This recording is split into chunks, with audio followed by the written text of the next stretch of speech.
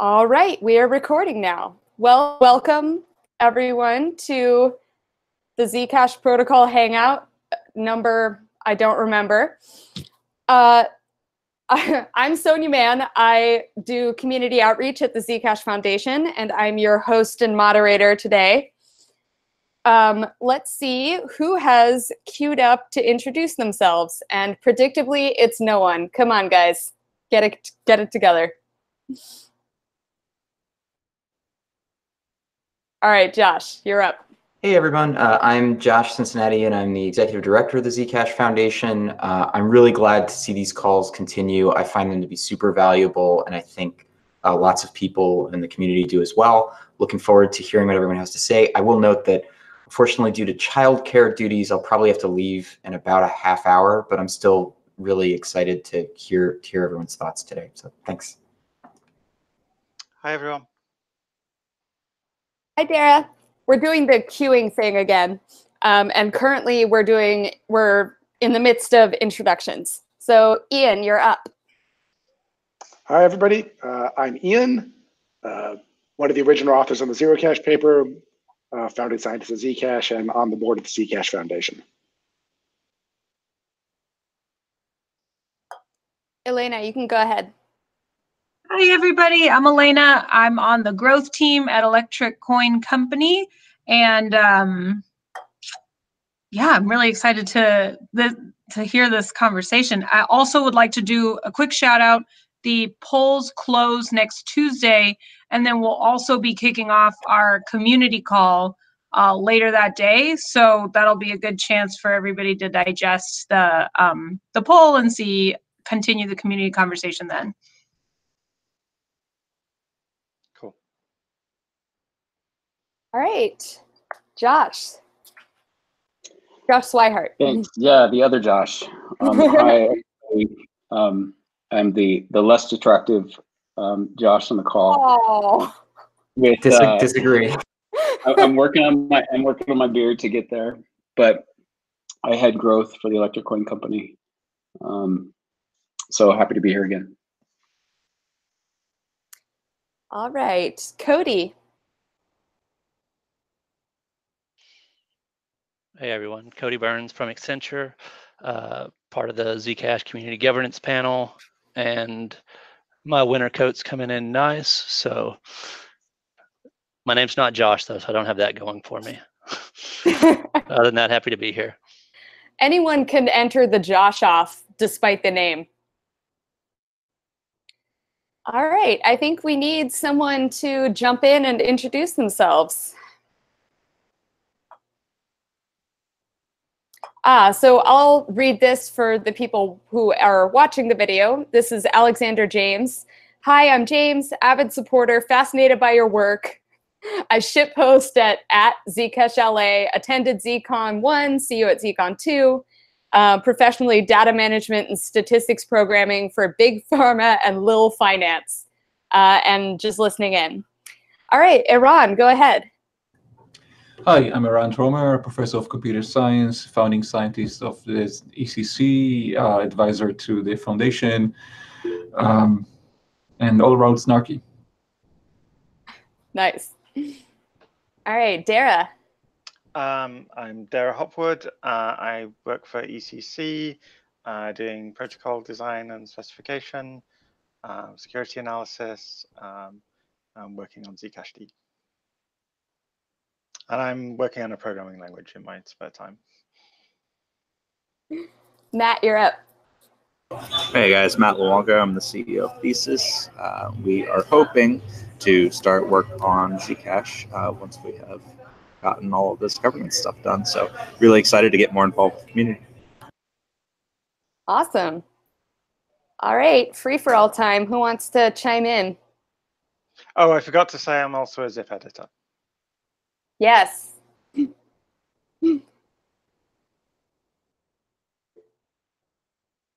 Decentralist Dan says in the chat, hey y'all, Dan here, just a Zcash community member and Zec coin holder, stoked for this call, and you can find some of my thoughts at Decentralist Dan on Twitter. All right. it's not strictly required that you introduce yourself right now, and it seems like the others who are present don't want to. Oh, Hamid, do you want to go ahead and talk? So I was struggling to unmute. Hi, my name is Hamid, community member, participants in the last calls, long-term holder, whatever you want to call it. So yeah, happy to be here. All right, Steve, why don't you introduce yourself, and then we can go to, if someone wants to talk and hasn't introduced themselves, they can do it when they start speaking. I'm Steve, I'm on the community governance panel. I've been interested in Zcash and zero knowledge proofs for a while. Okay. All right. Well, let's get started with discussion. We're pretty free form today. We can take it in any direction that y'all feel like. Does anyone have a thought that they'd like to share to start with?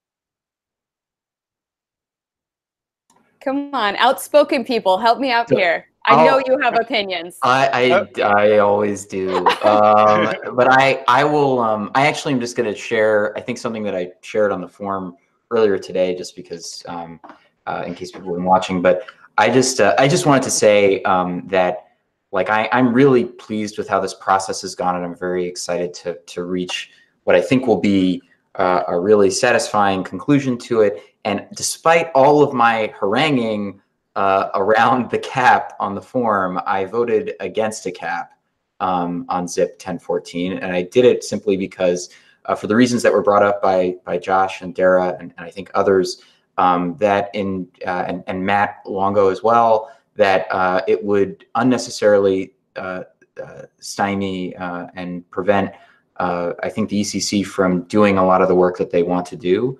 I appreciated that rationale, and I think that makes sense. And ultimately, like if you see a lot of projects out there. I think Dogecoin is certainly like an exception of a project that has like a zombie following despite a lack of like core development and progress.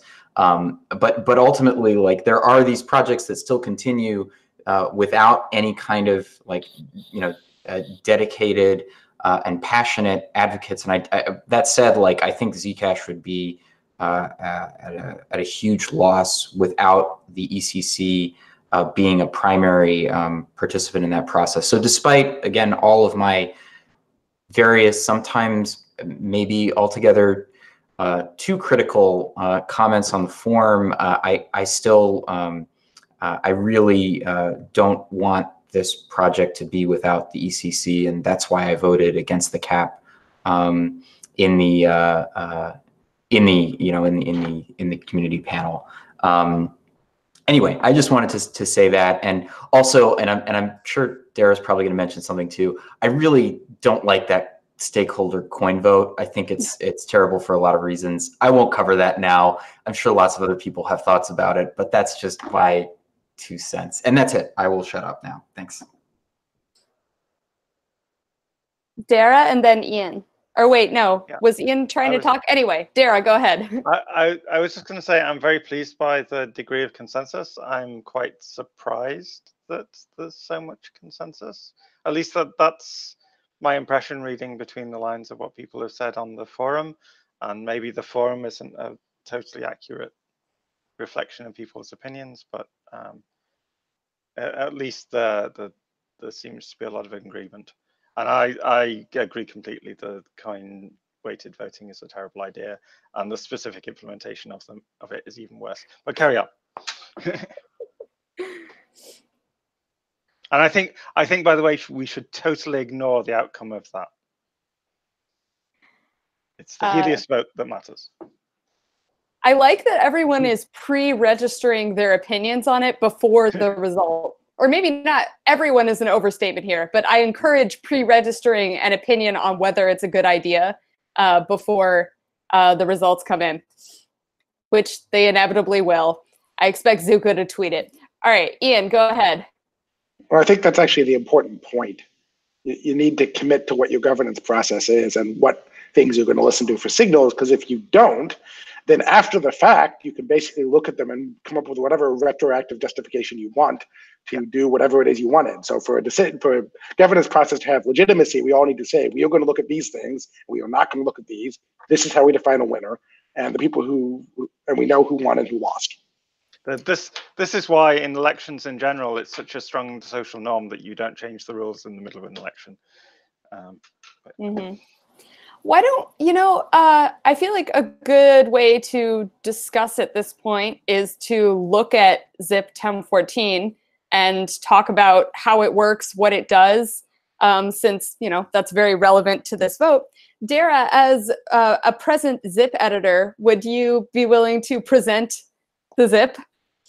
I can't screen share, but basically, if I remember correctly, it splits it defines a 20% dev fund, 20% of new issuance between the first and second halvings, and then it splits that into 3 slices. The exact percentages of the slices are still up for debate. There's a question on the poll, but the default slices in ZIP 1014 were 35% to ECC. Let's try and remember now. 40% to major grants, and 25% to the foundation. And then in ZIP 1014, as it's currently defined, there's also a monthly funding cap.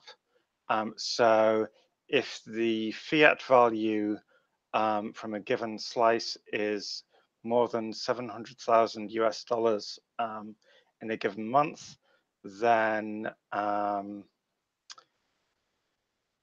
actually this is not quite right. So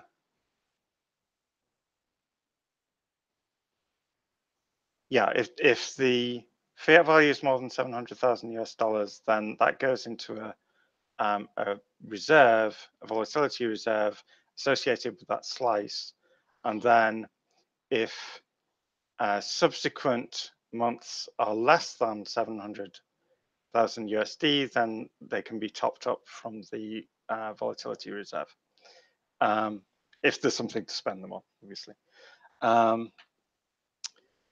And let's see, there's also a community panel which gets to decide how the major grants slice is dispersed. There are various rules for who makes up the panel and conflicts of interest and things like that. And that's all I'm remembering right now.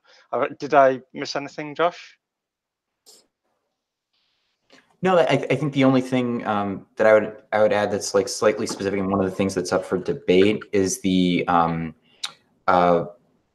community advisory panel would select the grants committee, and that committee would be the one dispersing out major grants, and there are various rules. I missed out a little bit of direction there. But yeah, the only reason I mention it specifically is because one of the things that was brought up in the forum discussion around the ZIP was whether there should be that degree of like near complete autonomy with that committee to disperse major grants, or whether it should be whether the foundation should have more leeway. And I think the other key thing, and why I made my earlier statement, and I think it's important for everyone on this call to know, is that the ECC has made it very clear that if a cap is included in the ZIP, that they would decline the community funding. And then there's another question about like if that were the result, like where we redirect funding. But as I've said before, my personal hope is that that isn't the result. And there is a question on the poll as to whether the cap should be retained or not. Yes. All right. Have we gone Hamid. through? Have we gone through all of the options that were on the poll? Because it's probably worth doing that. Oh yeah. Hamid, why don't you share your thought, and then we'll do as Dara suggested. Yes. Sure, and it's actually probably right in line with where Dara's going with this. I'm curious, and this is kind of directed towards Josh at the foundation, but it may be open for everyone. I was just curious if there's been a thought given to the process for determining the funding slices, given there's 4 options. I'm just a little curious. It sounds like that could be, I can imagine if there's one point of friction, that might be it. And just curious if we've thought about that process, what it might look like, and how that may be sorted out. Yeah. So my perspective, and ultimately this is me trying to represent what I think the foundation board will want. But I think what would be ideal is we'll look at the selection that has the most votes and count effectively if there's any if anyone has any vote that's in the any option is acceptable, we would count toward pushing the vote above the sort of 50% mark of there being a majority of people that would approve of a given option. So like just to say if it's 100, just a hypothetical, if it's like 100 people vote in of the 119 that could, and let's say 50 of them vote that any of the above distribution is acceptable, and ECC 50% gets like 30 of the other votes, and then ECC 45 gets 15 and 10, and then the remainder, we would, I think we would view the ECC getting 50% as being the one with the most support because it has the most combined any option is acceptable plus the majority of what everyone else wanted. So I think we're just gonna, my view is that unless there is some like closeness or contention around that, we're going to go with whatever the straight, the straight majority would be. I was just wondering about that. So suppose, for example, you get the highest 2 options are 35% and 45%, say, and they both have roughly the same amount. Would you compromise between those and choose 40%?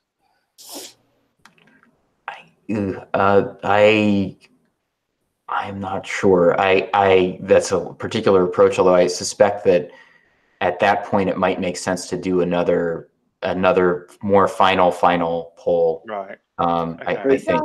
Josh, can you pull it up on your screen and show everybody, please? Oh, yeah. I asked you to do this because it's hard for me to screen share and moderate at the same time. Yeah. Now, Ian, you may speak. So I think the question actually is, there's that one, but there's another one because I was just filling out the poll. And the options are basically the ZF thing is fixed. So does ECC get 35%? The rest goes to major grants. Does ECC get 40, 45, or 50%? And clearly, if like say 50% gets the majority of votes and then everything else is tiny, the choice is easy. But what happens if, for example, 35 and 40% together get the majority of the vote, and 50% gets the second one, has the majority separately, right? That would seem to suggest that most people would have voted for 35% or 40%, but then they got split. There's a splitting the vote issue here.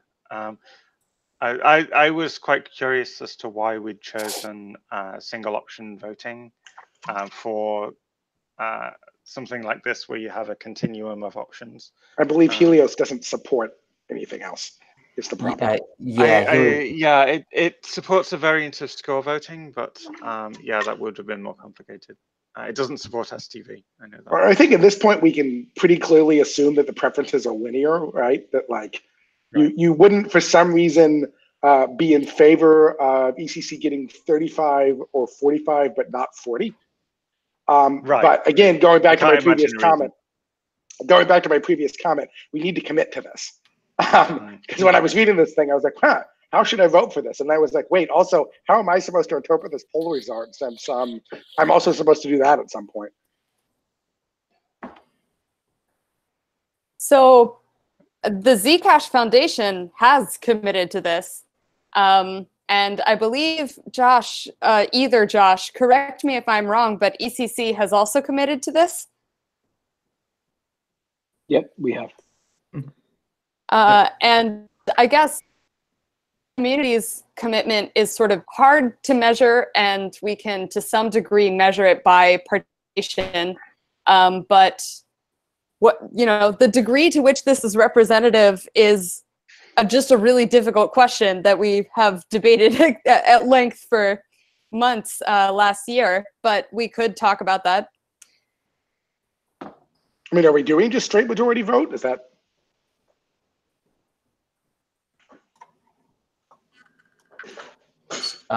Yeah, I mean, my impression is that that we, if there is a straight majority winner on that particular question, that's what the foundation would seek to implement. Okay. I think if there's some like very close division, or there are two options that have like below that threshold, I think that leads to another round of discussion with the ECC and the community about how we ascertain and interpret that. But I think my hope is whatever crosses that 50% threshold and has the majority, the largest vote number for that particular question. Mikera, sorry, I'm gonna remember that. Mikera, would you like to elaborate on the thought that you just put in the chat?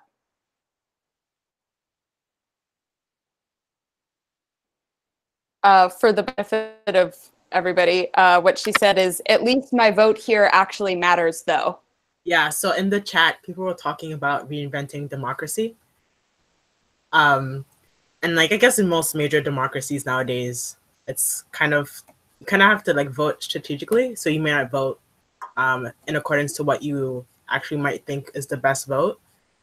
Whereas like with the current Zcash community panel, you are definitely voting for what you think is best for Zcash and whatever interest you have as well in Zcash. So yeah, that was at least it's quite a fine-grained vote.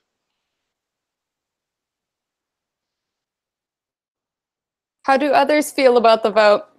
Or thoughts on the vote, thoughts on the process?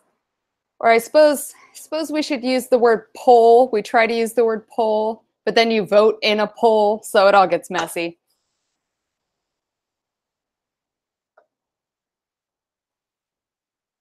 All right, I'm gonna fill the dead air. I'm just here to have thoughts on syntax and try to egg other people on to talk. Which never works that well. All right, Matt says. Hamid said something in the chat. The big thing I'm hoping for, which I imagine is the plan, is that the foundation and the ECC are on the same page in the event that things are close, i.e. good lines of communication before things get set in stone. Yeah, just to elaborate there, and I imagine it's a plan with everyone. I'm just imagining if there's some kind of weird scenario with these four options that the foundation and the ECC have a chance to maybe talk about that a little bit and hopefully come up with a solution before we get in a weird situation. So it sounds like that's not an issue, and I'm feeling good. Yeah, I think if there is any kind of division, or if it looks like that is a possibility that there would be confusion over the results of that, or really any of the other questions, but that question in particular, I can say that I think we on the foundation would be happy to make sure that we in the ECC are aligned and have a conversation with, Zuko and Josh S. And other folks on the ECC to make sure that we are interpreting the results the same way, or if there is a need for yet another poll. Although I really hope that won't be the case.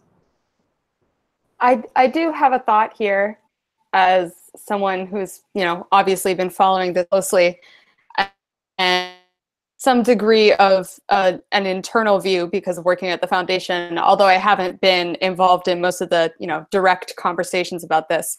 But Josh S. and Josh C. and Zuko and others at ECC and others at the foundation have put just a lot of time into having these conversations one-on-one, as well as having them in public, and emotionally wrenching for everyone. I hope they don't mind me saying that.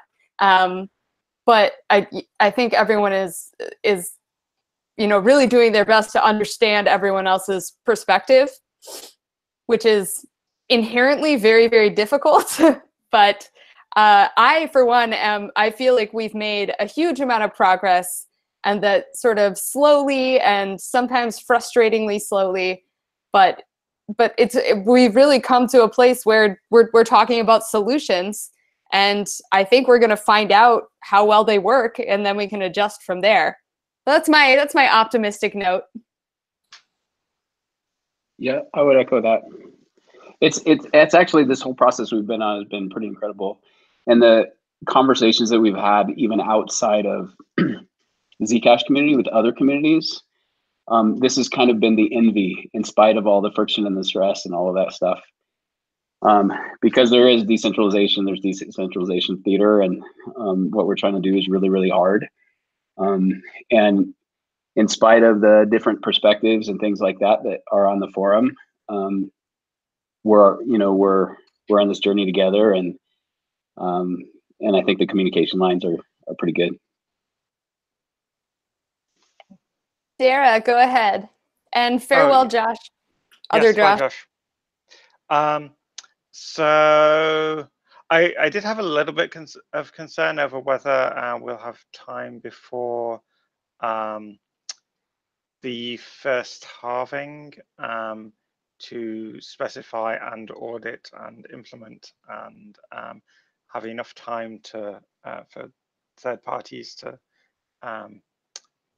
adapt to the consensus rules. I think we're probably fine, but it may, having to include the dev fund consensus changes by that deadline might reduce how much else we can put in NU4.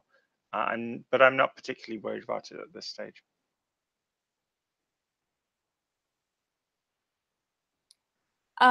So Elena asked a question. Partly because Sorry, go ahead. it seems as though the consensus rules that we'll need are not particularly complicated, because a lot of the complication in ZIP 1014 is organizational stuff that is not reflected in consensus. So Elena asked about voter turnout for the most recent poll. And Elena, what it basically boils down to is emailing people several times.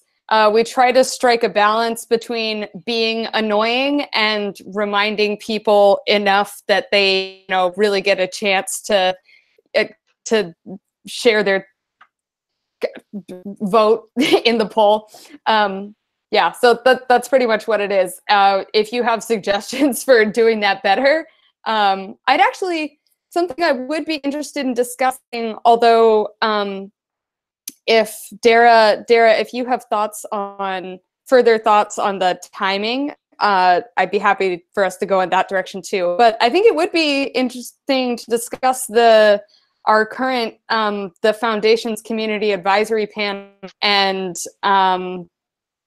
whether, I don't know, how well it's worked so far, yeah, I don't know. I'm elaborating on unclear nothing. So if someone has thoughts on that, I would love to hear them for one. I have thoughts. A panel like this can't be fully representative, but I haven't really seen many people complaining a lot. There were some complaints about the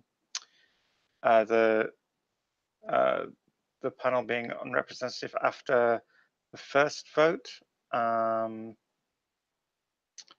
Yeah. But I don't know. My impression is it's just from a few trolls outside the Zcash community mainly. Maybe I shouldn't call them trolls. That's uncharitable. Critics. But they are. Yeah. I feel like I've seen a few people who I at least consider to be within the community who I don't know, felt like it wasn't inclusive enough. But so I feel like we kind of did the best we could. There is one group Sorry, go that ahead. I think may be unrepresented so much, and that's miners. We don't really know who the miners are anymore. I mean, there's Bitmain and Inner Silicon. It's Bitmain. And who else? We don't know. I mean, there are known mining pools, but they're really hard to get to. Like, they're not very like, there are a couple of them. Some of the smaller ones are responsive. And then some of the other ones, like, we've tried to reach out to them and had a hard time actually getting to them or like even getting them to notice us that we wanted to know what they thought. Or maybe they notice and don't care. It's like, it's hard to tell. Yeah, I've apologized this for before, but I think we should probably have moved to a more ASIC resistant algorithm. And basically the reason we didn't is the security bug that we fixed in Sapling, and also the timing of network upgrades didn't work out. Yeah. But there was a mistake. Huh? Yeah, there was a mistake that Strad and I made about the parameters when we launched, which is I put my hands up and we shouldn't have made that mistake. But none of these conspiracy theories have any merit. It was purely a mistake. Oh, Dara, it hurts my heart to hear you criticize yourself, given just the incredible amount of astute labor that, yeah. Oh, I did wanted to say about the community advisory panel. Well, dang, it's gone. Well, I don't know. Has anyone got something on their mind?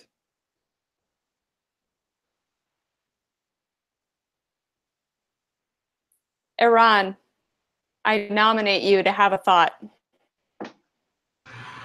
All right. And you should introduce yourself. I actually did. Oh, you did earlier? All right, never mind. Yeah, I'm the snarky guy. So to the extent that we are using this sponsorship model, I think we need to hone that process, and in particular, make it easier to know who's already sponsored. It appears that this time around, we have people who probably got multiple sponsorships and others who were just assumed to already be in the panel and therefore weren't sponsored by anyone. So that needs a bit of thought. And I also second the sentiment about reaching out to underrepresented people like the miners and others. Oh, that's what I was going to say about the community advisory panel, that it's not internationally representative. That is something I think we could, I'm not sure how would be the best way to work on that, but I think it would be great to really include more of the global Zcash community in this process and in the groups that are involved in the process. But Iran, also, can you specify what you mean when you say sponsor? The part where you're allowed to bring one friend to join the panel. Oh, yes. Justin Ehrenhofer has just arrived. Hello, everyone. Mostly just listening today. Yeah.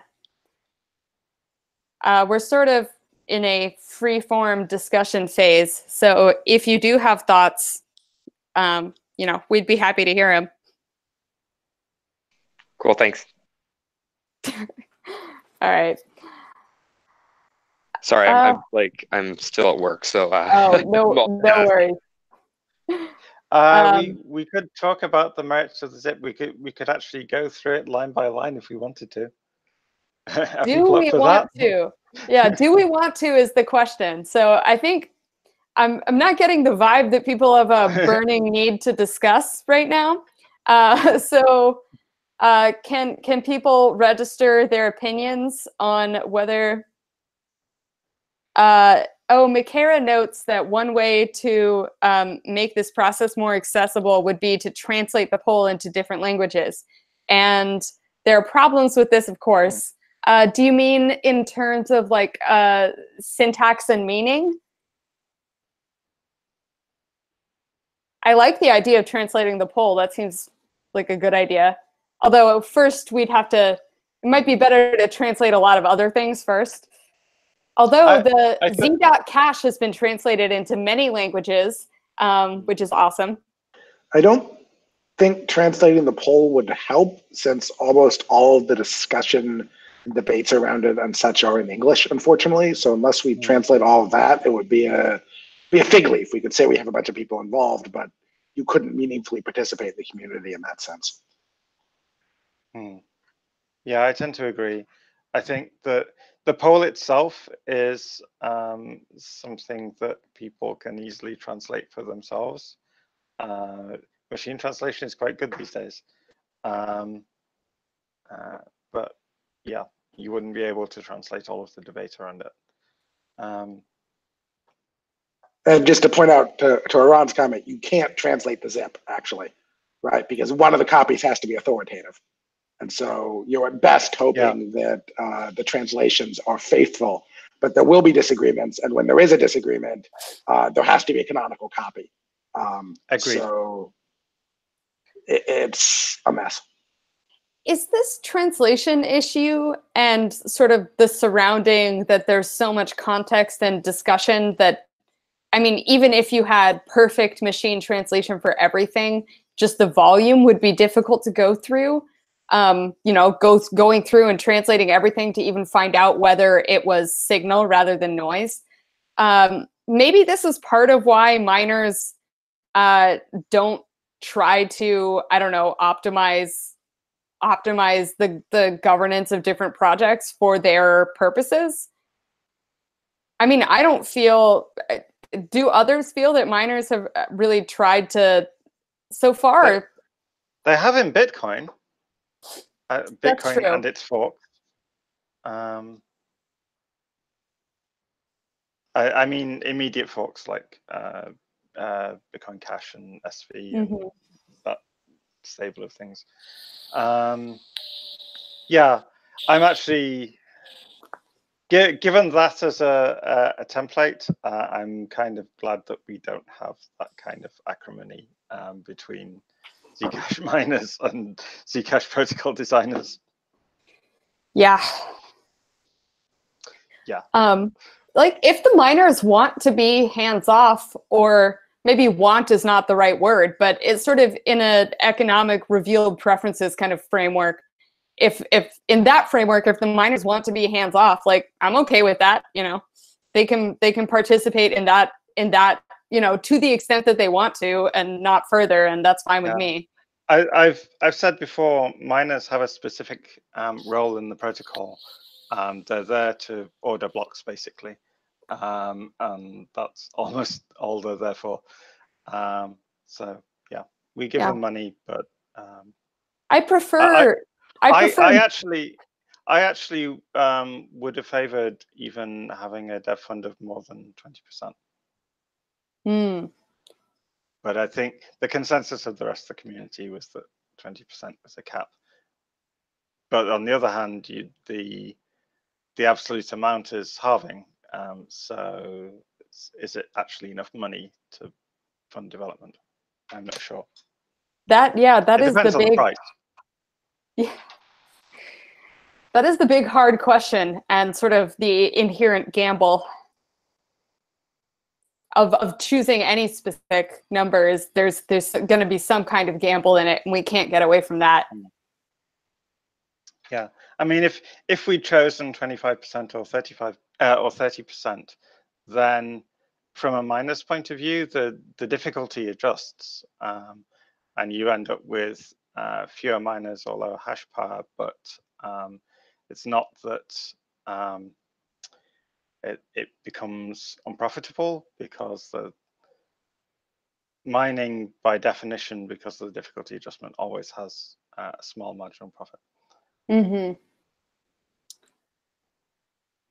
We could, so we could either just close the call and everyone can get back to whatever else they have going on, or we could seg into a sort of general Zcash discussion. I'm gonna leave it open for everyone to register their opinion, and I'm gonna count lack of opinion registering as I have this open in a tab, but I'm not really listening.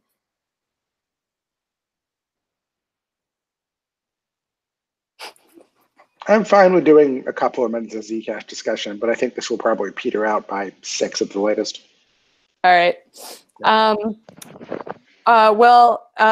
If anyone has a Zcash topic they want to talk about, go ahead, or I can prompt one. You have like 5 seconds to say something. Halo is great. Halo is great. Yeah, the benchmarks are looking excellent. In fact, the benchmarks are looking good enough that we could almost, I think, drop it into the existing protocol. I'm not entirely sure about that, but for all those people who don't like trusted setups and think that we should get rid of them as soon as possible, it is actually pretty feasible. What else needs to be figured out first or tested? I should have mentioned a caveat there. So Halo is optimized for recursive validation. So you have a more expensive validation cost, but that can be validating multiple proofs. So if you want to switch to Halo, you would basically have to use the recursive validation, which is a lot of design work. But from a performance point of view, it's possible. I shouldn't really have said that it's a drop-in replacement, because it's not. Oh, you didn't quite say that. I think you hedged. Yeah, I always hedge. Ian, what are the general Zcash topics that have been on your mind lately?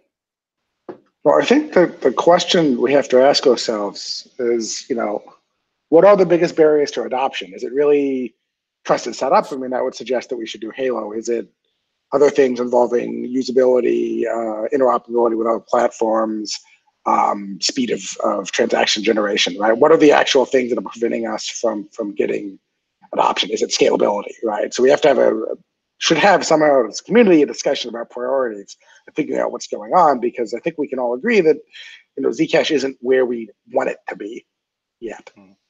I think there are 2 barriers, but this is my personal thought.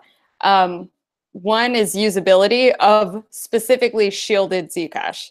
Like transparent Zcash is pretty easy to use. It's accessible on mobile. Shielded Zcash on mobile is like so close. I'm so excited about the most recent, the ECC SDKs and such. So that should be coming soon. I can't wait to have an iPhone app that I can use shielded Zcash with. And then the other thing is actually, this is kind of brutal, but I would say demand, like just the existence of demand. I think there are things that we can do about but it is a hard problem. If Josh Swihart is still here, I would love to hear his thoughts. Oh, and Decentralist Dan in the chat said, now that the discussion is open, I'm wondering, does anyone have specific thoughts on Matt Luongo's thesis team being one of the recipients of funds? So we have a lot on the table for people to respond to at this moment. Sonia, can I just jump in on your thought? Go ahead. Along the same lines, I think in the short term, like in the next 6 months, I think just hardware wallet shielded transactions on hardware wallets could really lead to a tipping point within the network for shielded. Like I'm sure there's a lot of people with a lot of ZEC that would love to have a hardware solution, and that could really change things. So I know that the foundation's working on that. That'll be great, and I think that it could be a big deal. I'm one of them. I basically refuse to use Zcash without using a hardware wallet. Yeah, that limits how I can use shielded. That's a really good point, because I think if you have hardware wallets and also threshold signatures, then you can have this like we're the Swiss bank of cryptocurrency, right? It's private and secure. Versus right now, it is really a pick one or the other. You don't get both, which is a scary choice to have to make. Viewing keys are another thing that people are excited about, but which are, as it stands, hard to use. Hard to use may even be understating things. Actually, Dara, do you have any thoughts on that, or anyone really? There are a couple of PRs to improve that situation, and it's just a matter of us getting around to integrating them. So I think so. There's an issue with some of the core designers, and I include myself among this, thinking that basically something is done once it's in the protocol, and that is very much not the case. And we've realized that, but we need to double down on actually getting the things that are supported, and that this includes hardware wallets as well, into people's hands. Only so much bandwidth, right? Yeah, I think it's partly because things are so difficult to get into the protocol. I mean, Sapling was a Herculean effort, and it was over complexity budget basically, but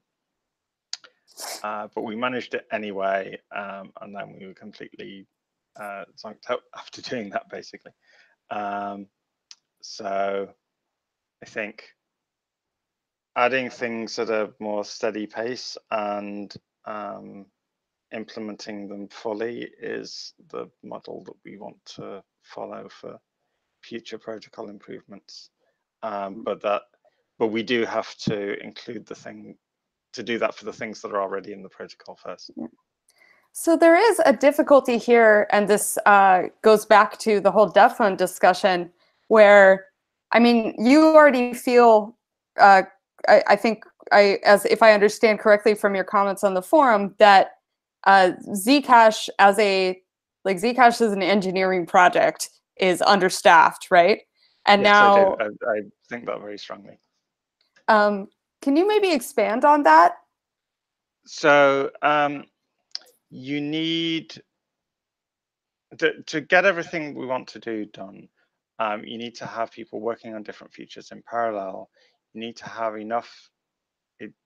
Every person has to have enough spare bandwidth to be able to do reviews and security analysis, and responding to things that come up at short notice, as well as basic programming. And we don't have enough people to do that. We're trying to hire more people. That's been something we've been concentrating on quite a bit recently. But it costs money to pay people, obviously. Mm-hmm. And that is one of the biggest limiting factors in how many people we can hire. So there's a sort of inherent conflict here between the, and I know that Josh Swihart has also noted this, or has thematically related things on the forum, between just the huge ambition of the project, of what generalizing of what we all want Zcash to be, and what we want it to be able to enable, if that makes sense, and then this sort of budgeting process. There's a tension between these two things, and they sort of they diverge in a way, really. Like, I think something has to give, right? Like, and this is just my personal thought, but like, either you can have the crazy ambition, or you can have the constrained budget, but it's really. we scaled back a lot what has been in NU2 and NU3, so Blossom and Heartwood.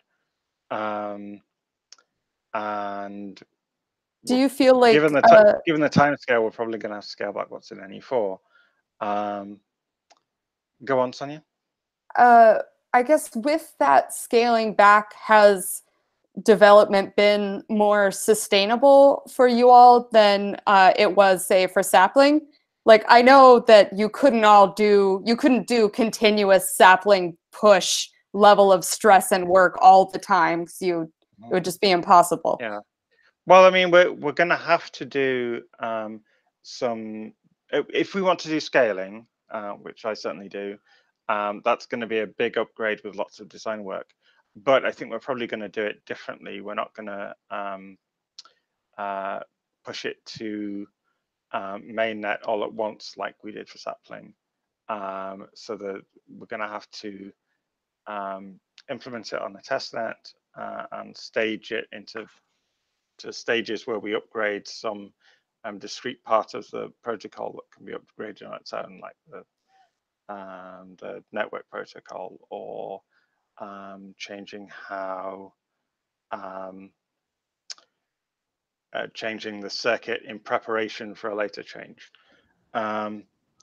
So we can do that, but there's also a time constraint in that other projects are integrating zero knowledge proofs and other privacy approaches.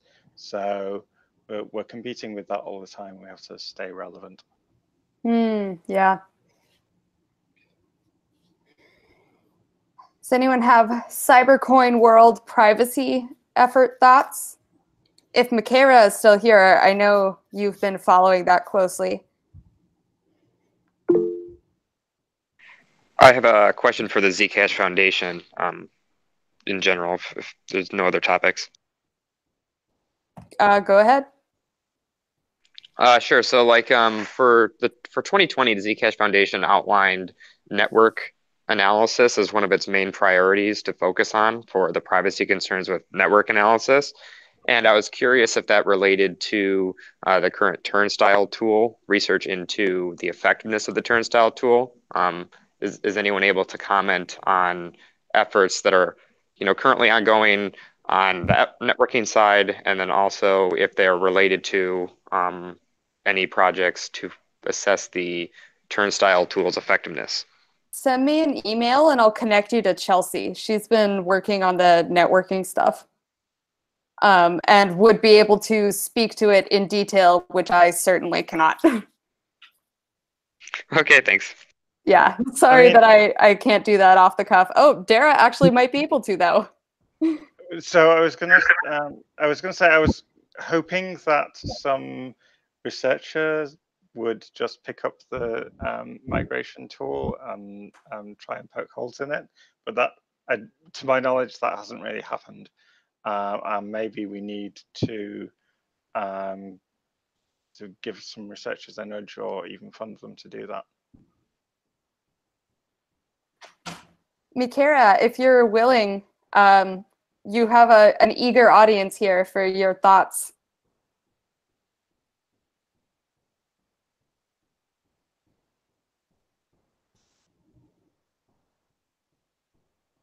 Well, Andre. Yeah, hi, Sonia. I'd actually like to jump in here to circle back on the shielded conversation that we were having a second ago. For anyone that's not aware, I lead business development at ECC, and I manage a lot of our partnerships around the ecosystem, and in particular, getting many of these companies or projects to implement shielded. What I will say about this is that I am optimistic that this year we will see meaningful progress towards shielded adoption across a number of different wallets, exchanges, and custodians. I think just to summarize the state of this, it really comes down to three main factors. I'd say the first is regulatory, and so really working with them to demonstrate that you can have private shielded Zcash transactions and still be compliant. And so working with the necessary regulatory bodies really around the world to help our partners understand how this fits into the ecosystem. The second is engineering support. And so making sure that we understand the technical integration challenges to help the various engineering teams to actually implement shielded. A lot of our partners use different systems, and so there's a lot of challenges to really just get everyone on the same page and rally everyone around that. And then the lastly would be just operational, and so really just working to make sure that Zcash shielded support is on their roadmap. And the biggest thing that I can say about this is the feedback that I get is really around what is the opportunity set and the business case in order for these companies to prioritize putting shielded support on the roadmap. And so I think that the biggest thing that I would like to leave all of you with is really just one is really a request for feedback for where you would like to see shielded support. And so as I'm working with various companies around the ecosystem, understanding where you would like to spend your Zcash or store your Zcash or anything, any of the companies or projects that you would like to see shielded support, let me know, and I can help to speak to the teams about that. And also, my request it would be to speak to those teams directly, because I think it's one thing for me as a member of the ECC to make the case for these companies to support shielded, but the biggest thing is that they are going to ultimately take feedback from what they are hearing from their users about the demand. And so I think that if there's additional companies or projects that you would like to see shielded support, my sense is that they are generally receptive to conversations that their teams are having, conversations on Twitter, and if they're not seeing demand for it, then they'll let me know that. But if as a community we can be more vocal about adding that capability as something that would actually drive usage to those platforms, and I think they'll be receptive. I think they'll be that much more likely to integrate it moving forward. Andre, can I just ask you, what sort of arguments have been most effective when you're reaching out to these different, parts of the Zcash ecosystem, encouraging them to focus on fully shielded? So one of the biggest things that I think is effective to date is that whoever is the the companies that are going to integrate it over the next few months in 2020, I think that there will be a considerable first mover advantage. And so you can imagine how if there is a major wallet or custodian exchange, any sort of commercial partner that will accept it, I believe that users of the Zcash community will be more inclined to store their Zcash with a trusted custodian that has shielded support. And so just in terms of making the business case, being a first mover advantage and offering that capability to our ecosystem, I think can help demonstrate the benefits and make the opportunity set a little bit more clear for them.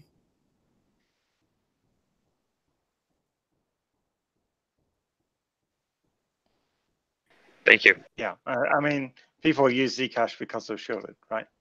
I mean, some people use it to speculate, but I guess in a bear market, it's not as important as it was. Right.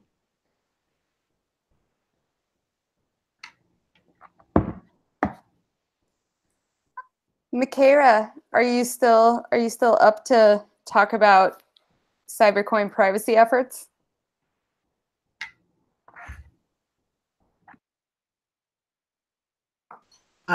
Yeah. So this was before Andre went on about shielded support. So it seems like there's a lot of support in other chains for mixers. Even though Ian Myers has gone on educating people about like the risks on using mixers, Justin as well, there's still a lot of support for those. I think that's mainly just because Bitcoin and Ethereum have a large market capitalization, and all our projects are built on them. And then they also have like the most visibility. And so it's much harder to have people transfer over to like Zcash when everything is being built on like Bitcoin and Ethereum. So yeah, it's kind of hard to see like without like something like TZEC becoming major.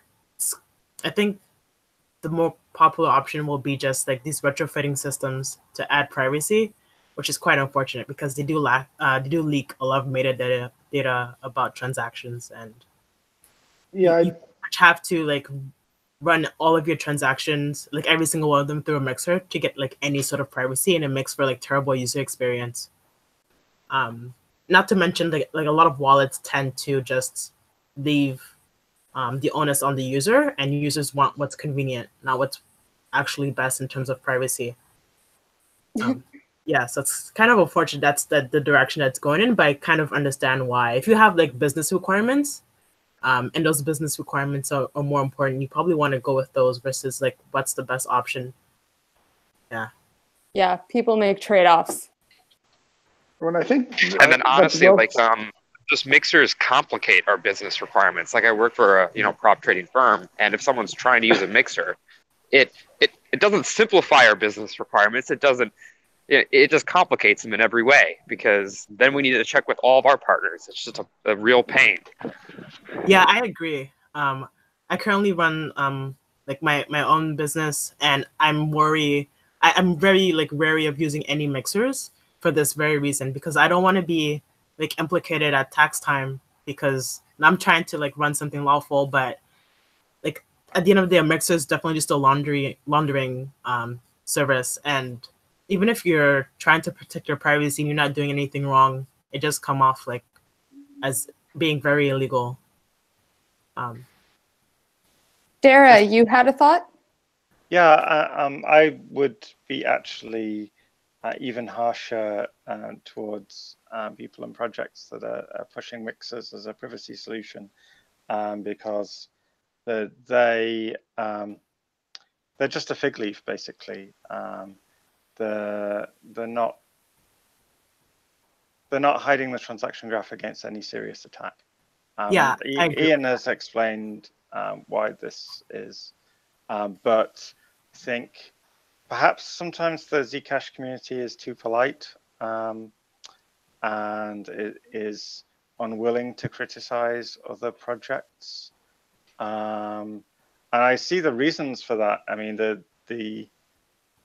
some of the discourse between other coins is quite toxic, and we don't really want to get involved in that. But I think we have to make the case very strongly that you need the large anonymity sets that Zcash gives you. Now, Ian, I bet you have something to say about that. Yeah, I mean, I think it's a very good point that a bunch of projects are making anonymity things. And tragedy one is that, of course, a lot of them are somewhat broken. Tragedy two is just, I've watched this with, say, the Aztec people. They're just like literally sitting, going through and reinventing all of the work that I did like in 2013. Right? It's like, we've done this. You shouldn't have to reinvent the wheel. At least go take the existing wheel we built and just drop it in somewhere. And so I think one of the things we really should work on is allowing people to convert like Ethereum, ERC20s, Bitcoin, like take them, drop them onto Zcash, move them around privately, and then move them back over to your own chain. So you can be like the privacy layer for sending stuff, right? So if you support like custom assets on the Zcash chain, you can allow people to have private versions of the ERC20s. They won't do anything funny on Zcash, right? You can just transfer them. But whenever you want to go back and get them to like do whatever CryptoKitties things they do or something, then you use them non-anonymously on the current chain, on the Ethereum chain. Yeah, I mean, that approach is strictly better than doing mixers or any kind of layer 2 approach on the original chain. So the issue with like enabling like ERC20s is that it's kind of unscalable, and it adds like extra load to the Zcash chain. So you kind of have to be careful about enabling sort of private assets on top of zero cash or I don't actually think we have a scaling problem yet. And if we hit one, I would that would be a better problem to have than the current one, right? Of lacking adoption, right? Like that's a good problem to have. Things are slow because fees go up because there are too many people using your product. I mean, we did decide to do scaling before programmability, but partly for technical reasons and partly because I think programmability without scaling is a dead end. But we didn't decide to do scaling before these kind of wrapped solutions or user-defined tokens. So we could do those in parallel, and I think it makes sense to do that. I don't think we have to solve the scaling problem first.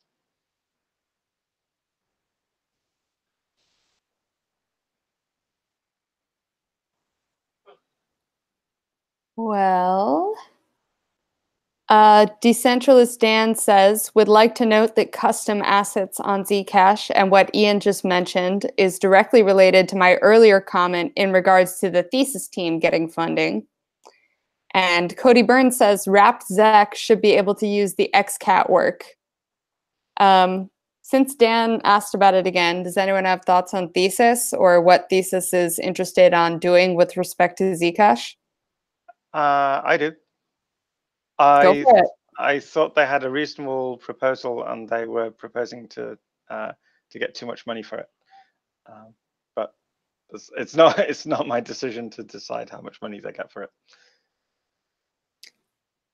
But you are, at perfect liberty to have an opinion, of course. Yes. Yeah, I think in general we need to be skeptical and sort of consider try and get value for money for the dev funds, because a lot of what Thesis was proposing was actually just an application of stuff that we'd already worked out at ECC. So Sapling was designed to support a particular approach to user-defined assets without much additional effort. I think that was basically what Thesis was also going to do. So under the whoever thinks of a thing gets to implement it rule, that would suggest that ECC should do it. But yeah. Iran. So I haven't actually reviewed the thesis proposal yet. Was kind of focusing on the higher level dev fund considerations, but I do have a high level consideration about the existing participants, namely ECC, the foundation, and the current grant recipients. And I would like to pose the question of the current level of their transparency, both at the level of the corporate and financial, and especially the level of the flight plans and roadmaps. What do the people on this call think about the current level of reporting, and both in terms of future plans and accountability for past ones?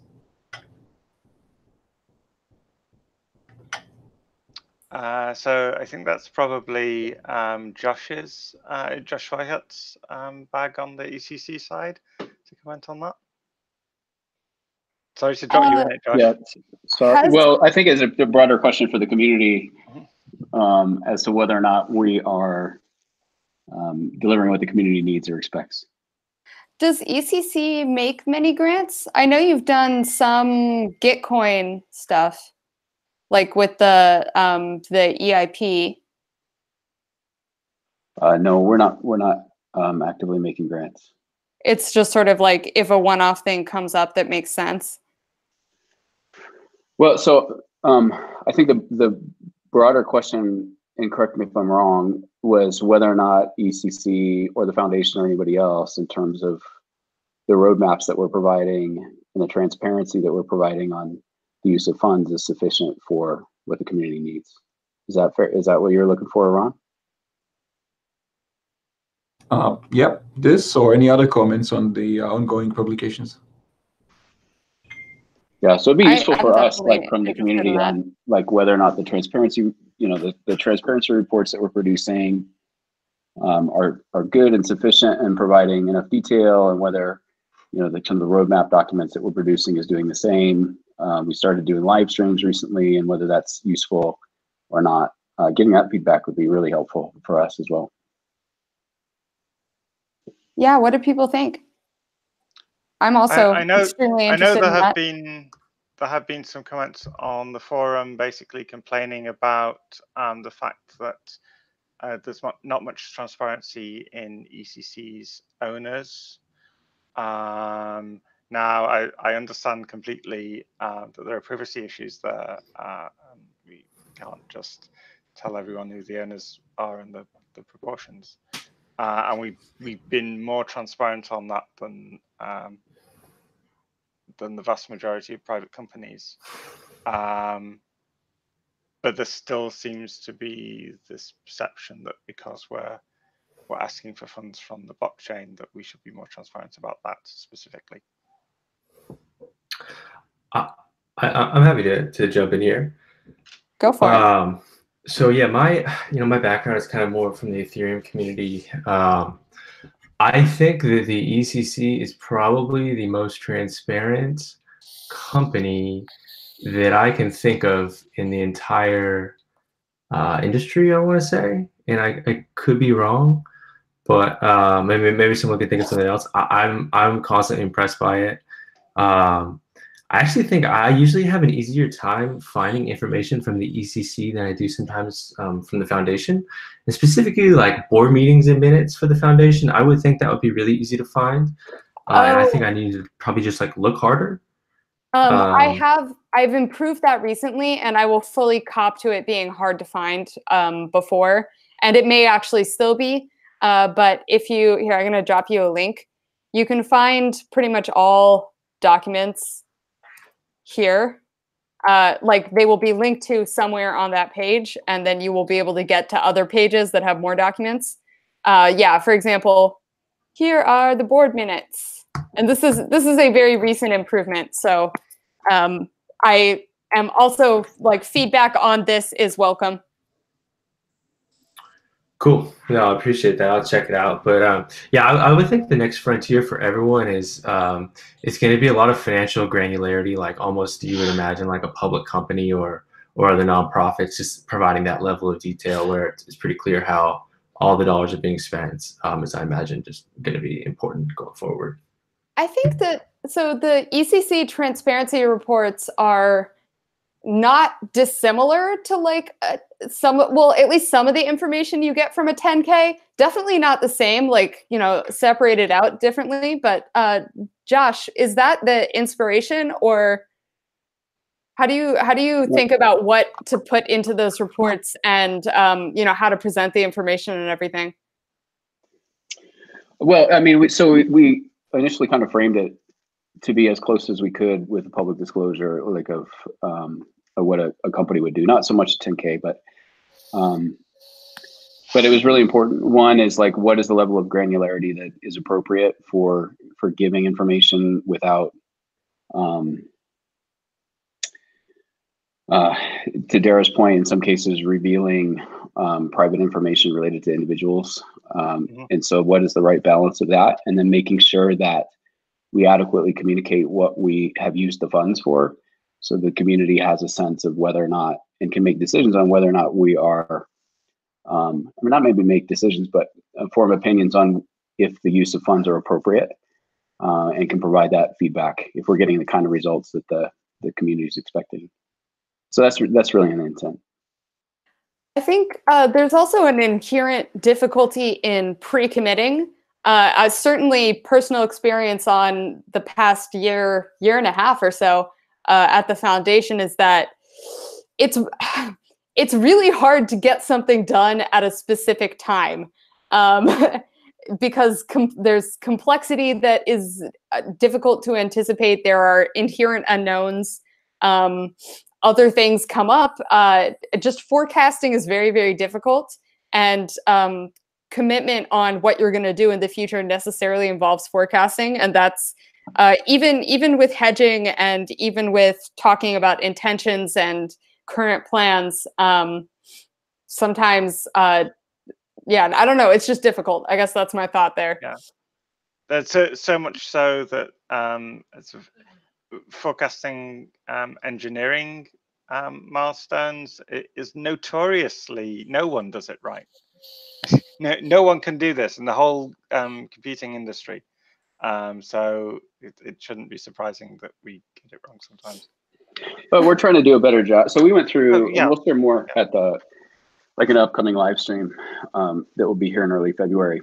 But we moved to an OKR process, which is fairly standard, and setting some quarterly objectives for our various teams, and then working to keep ourselves accountable for those objectives. I'm actually very optimistic about the OKR process. That stands for objectives and key results, by the way.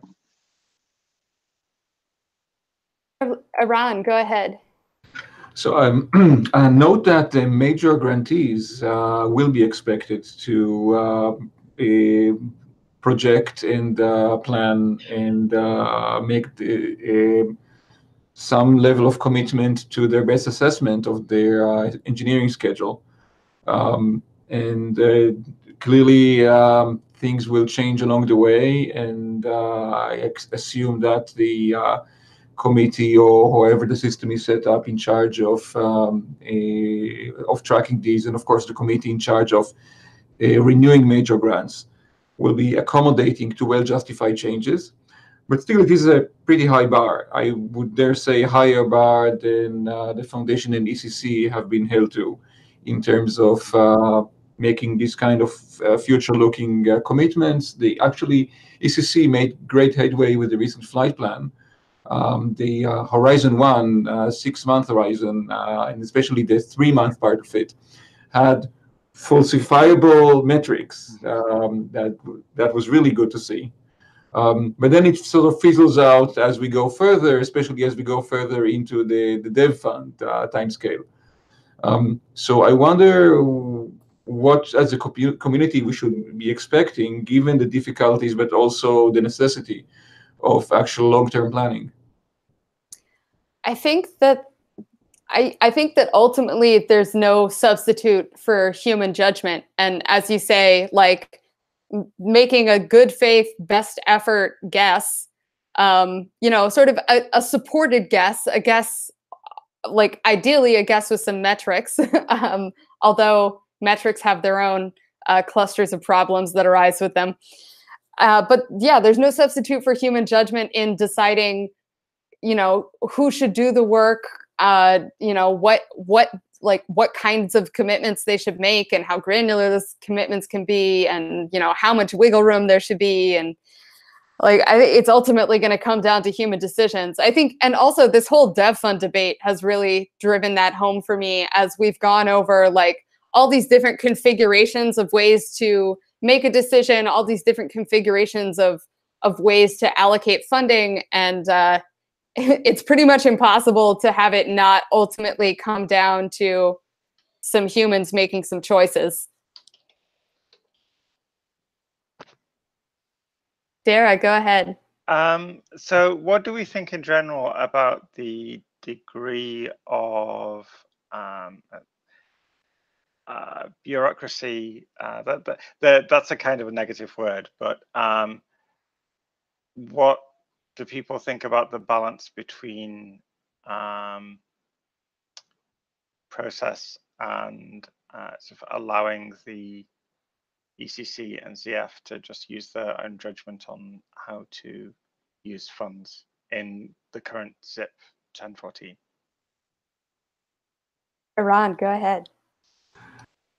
So I think the easy part of the answer is that there are parts of the bureaucracy or process that are needed anyway, right? Long-term engineering planning, setting clear goals, justifying them to ourselves within an organization, and getting the engineer buy-in on the feasibility of these goals and so forth. These would happen anyway, right? That is sane planning. And to the extent that they happen anyway, I have few qualms about requiring them to be public as part of the community expectations. I agree. The hard part is to what extent would be willing to pay for overheads, for extra stuff that is that wouldn't be needed if scrutiny were not a consideration, but it is, so it is. And I would rather minimize that. There would need to be good reasons and plausible danger in order to instate onerous demands on any performer to go beyond the things that they need to do anyway. Because the Zcash Foundation is already a nonprofit, I think this is less of a concern for us than it is for other organizations, well, like ECC, for example, but also others who are maybe considering whether they might participate in something like this, that we already have both a legal mandate and a sort of set, like, we have, you know, we have the set of like administrative accoutrement that you need to do this stuff because we have to as a nonprofit. It's like integral to our existence. And I think it's much more difficult for, say, a startup to put that kind of thing in place and have just all the attendant process and culture around it. I know that's vague and wishy-washy, but well, it took you a long time to set that up, right? Because yes, it took a while to get the foundation up and running and being productive, partly like, because of those requirements. And like our, you know, some of our stuff comes out on a year-long delay. Like I think our audits are made public on at least a year, maybe a 2-year delay. I can't remember that off the top of my head. But our 990 is on a year delay just because like that's what the IRS process is. So yeah, so maybe some of those nonprofit requirements aren't actually sufficient to give the community the transparency they want. yeah, I think that may be true. And with we do our State of the Foundation thing, which has a fair bit of budget information and spending information in it. But you know, I think it is up for debate, and the community can, you know, sort of weigh in on whether we're doing what is, whether we're doing enough or whether we should do more. I think there are like a sort of dream level of transparency is being able to do it all with Zcash and viewing keys, but that's probably always off as a practical solution. Yeah, we should implement programmability now so that we can have a decentralized organization. The blockchain shall be law. Any security bugs features. Can a DAO hold a trademark? I'm sorry, I'm kind of subtweeting a certain other chain there. I would just like to add one more thing to my earlier answer and call out the new OKR process that Zcash is doing as a really good example of an internal process being exposed through the flight plan to the public. That was extremely valuable, and I hope that it will be updated on an ongoing basis.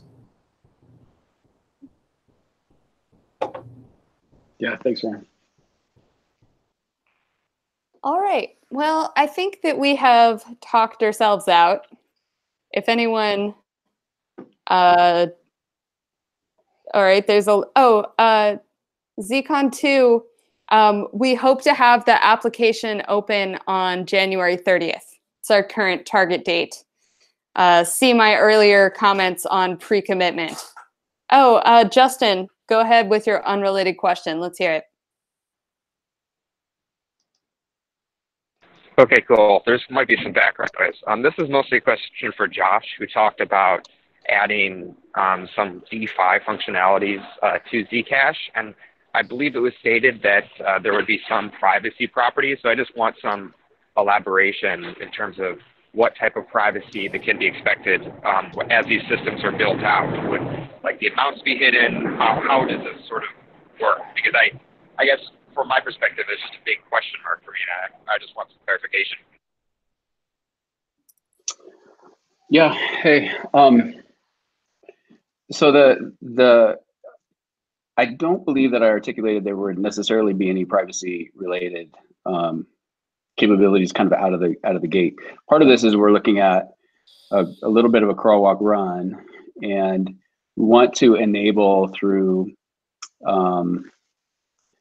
things like Flight Client or to be able to for third parties to be able to build on top of Zcash. I fully expect if TZEC gets developed or something like that, that it will start with transparent addresses. I think there's a lot to solve with adders, but it will evolve over time. I know Nathan's got some kind of very specific ideas on how this might evolve and how we can support third parties in moving towards privacy. And then part of it is you can have Zcash stored in a Zadder, and then potentially move it out into into a contract or something that can be used in DeFi. But there's the stuff that we're building right now is more about enablement of third parties than it is around trying to figure out exactly kind of the solutions that are going to sit on top. And some of it is like Bolt. So Bolt is part of it as well. So more expressive kind of contracting ability or scripting ability, so that like Bolt at a layer 2 can add that. So there, I guess in that case, there is some privacy related things, but it's pretty broad. I mean, I shouldn't expect being able to lend and borrow the addresses, at least initially. At least initially, I wouldn't think so. I mean, ultimately, if Thesis or Summa or somebody like that comes along and builds that capability, awesome. Or if that kind of stuff gets built to the Cosmos, awesome.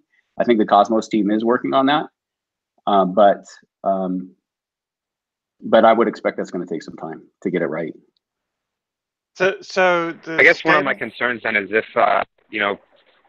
all these systems are continuously built on the transparent layer. I mean, I know there's probably a bunch of realistic concerns in terms of, this might not be scalable, like it might not work. But I guess my main concern is that if all these new systems are built only on the transparent layer, how do you expect people to really adopt shielded ZEC if you're if they can have transparent ZEC, then they can lend it out for economic profit. Dara. So I share that concern. One thing when we've been designing when I've been designing the scalability proposal, I have been thinking about how to make it private as well. How to make it programmable as well. And that kind of programmability, which fits very well into using recursive proofs, would basically let you do anything that you can do on Ethereum privately. I think several things are getting conflated here.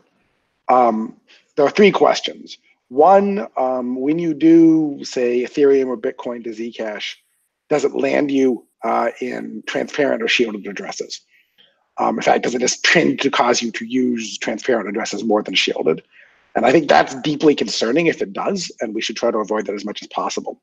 Agreed. But on the other side, it doesn't actually, from a privacy perspective, it doesn't actually matter whether it lands you in shielded or transparent, because the other side of the chain, the Bitcoin or Ethereum, is going to be transparent anyway, so you know the value in the owner, right? So it only matters in terms of what it causes you to sit in long-term on the Zcash side of it. And thirdly, then there's this question about, yes, you could have private programmability, but having done a fair amount of work on this subject, it's not clear what that actually means and where the data lives. And a lot of applications actually want data to be public. So that's a third completely different point. Oh, I'm not underestimating the challenges there. It's a hard problem. Well, no, it's not that it's a hard problem. It's actually literally not clear that it's a problem you actually want to solve. Some things actually depend on the data. Like a smart contract is think of it as like an Amazon Web API, right? Where anybody should be able to come up and make a call to the API and cause it to do something. But if it's literally anybody you can come up and make the call to the API, then all the data that API call depends on has to be public and available because anybody should be able to run it, right? So when you start talking about privacy preserving contracts, you end up talking about things where actually it's a contract that's only visible to a subset of people, or where you can get attestations about things, but it's a different computational model in a way that's sort of weird.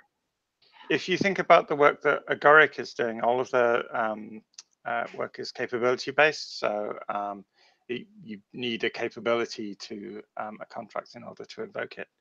And that seems to be the right model to start with to me. Yeah, so it would only be the people who have that capability that would need the auxiliary data.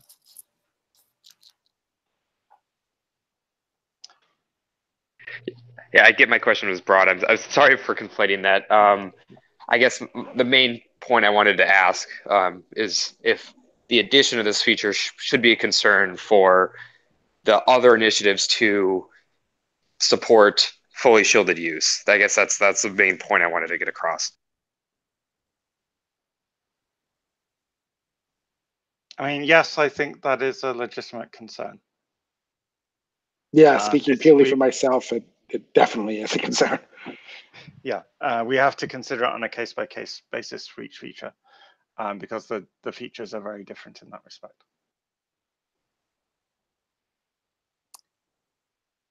Well, I think we're going to wrap up now. Thank you all for participating. This has been an interesting discussion and a pretty chill one, actually. This will be on YouTube either later tonight or tomorrow.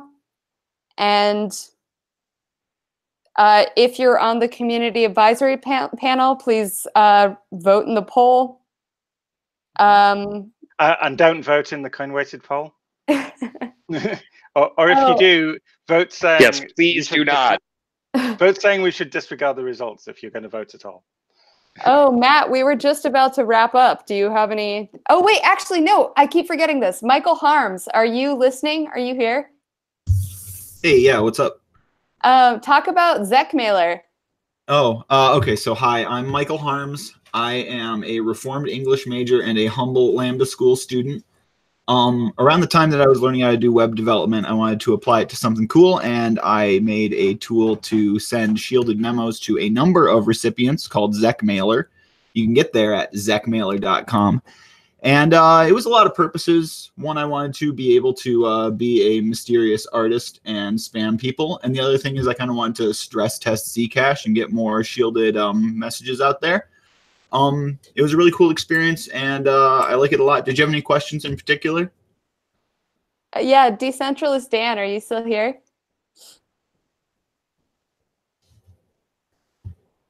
Let's give him a minute to type something in the chat. I will say that I have loved getting lots of shielded memos with all kinds of interesting esoteric poetry and ship posting and sci-fi and sometimes just like anonymous notes. It's super cool. Shielded memos are like something that I think didn't even like really learn about until ZCon 0, but have become one of my very favorite features of Zcash. And I love the little culture around them also, the whole Z to Z thing. Mm-hmm. It's a lot of fun. It's super unique to Zcash, and I really enjoy it. Cool. But we'll have to make sure not to break that when we use scalability, because it is actually really hard to maintain the that anonymity layer. It's where it's currently a broadcast layer and it doesn't scale. But Matt, is there any outstanding thoughts or bits of discussion? I'm so boring today. I'm just trying to keep. I feel like we're just around the corner with this governance stuff, too. and so I'm just keeping track and kind of like trying to not like bite all my nails off and see how all the sentiment collection goes. So. Well, that's it. I'm excited. That's the other thing. I'm excited. Me too. okay, thank you very much, Sonia, for hosting. Oh, my pleasure. Thank you all so much for participating. And I think it's for real this time. I'm going to stop the recording and then leave the call. It's always a pleasure to talk to you all. It's always so fun. You have so many thoughtful thoughts. The thoughts are full of thought. We try. Bye-bye.